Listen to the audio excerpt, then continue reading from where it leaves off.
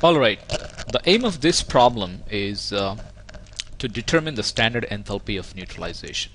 So it says calculate the standard enthalpy of neutralization of ethanoic acid if 25 cm cube of 1 molar ethanoic acid and 25 cm cube of 1 molar NaOH are mixed together and the temperature rise recorded is 6.2 degrees Celsius.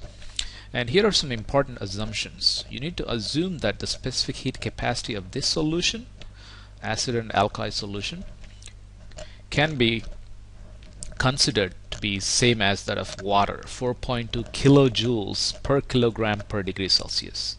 And the second assumption that we need to make is the density of the resulting mixture is same as that of water, which is 1 gram per cm cube.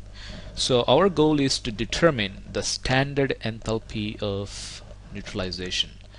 So let's write down what is given to us here. So we need to calculate the standard enthalpy of neutralization. That's our goal. And excuse me.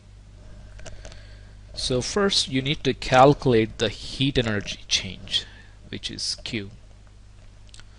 So as you all know, Q equals to mass times mass of the solution here times the specific heat capacity C times the change in temperature delta T. So mass here refers to the total mass of the mixture, so which is 25 plus 25 cm cube, which is 50 cm cube. Since we are assuming density as 1 gram per cm cube, we can assume this as 50 grams. So the assumption that we are making here is since density equals to 1 gram per cm cube, mass equals to volume. So we have figured out the mass, and C is given to us, which is 4.18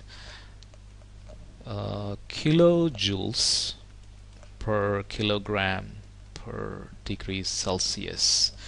So it's very critical. So here our C value is in kilojoules per kilogram, whereas our mass is in gram. So we'll talk about that. And delta T is the change in temperature. It's given to you. It's pretty straightforward. 6.2 degrees Celsius. So we need to plug these three values here,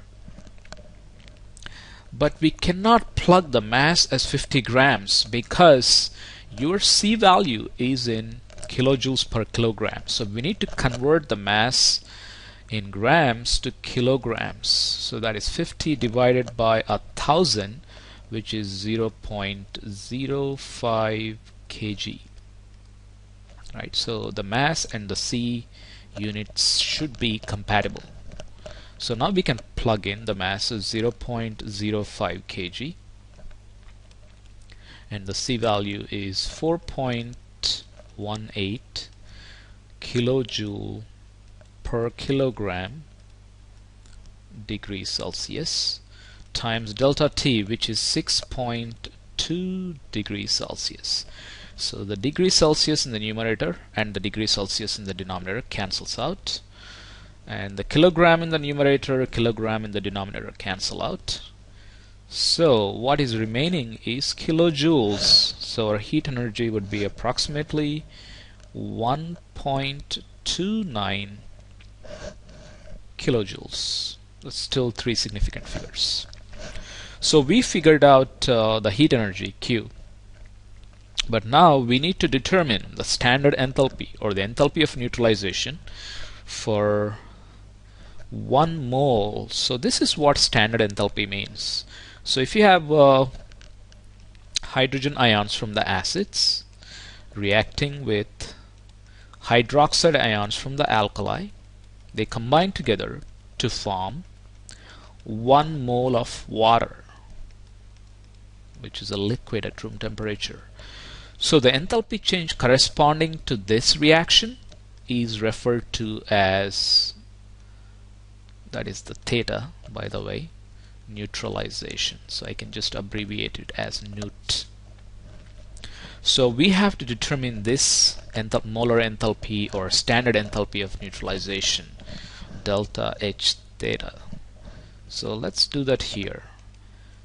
So to determine delta H theta, we have to divide Q by the number of moles of the limiting reactant. So this is moles of limiting reactant. So we know from the above calculation 1.29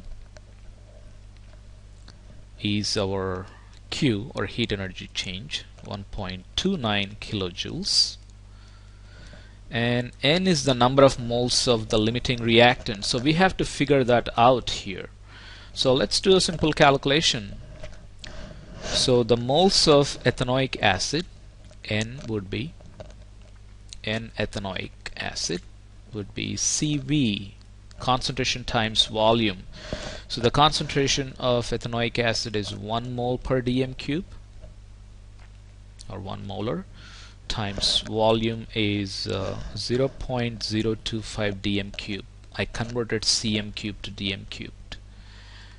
So that would be 0.025 mole. So if I do the same thing for the number of moles of NaOH, let's do that here. Number of moles of NaOH, it's CV again, CV, and the concentration is 1 molar and the volume is 25 milliliters, which translates to 0.025 dm cube. So the moles is 0.025 mole. So the number of moles of NaOH and the number of moles of ethanoic acid, they're the same. So they're equally limiting. So in this equation, delta H theta Q divided by N, usually it's the number of moles of limiting reactant. Since they're equally limiting, the acid and the alkali, I can plug any of these values. So it will be 0.025 mole.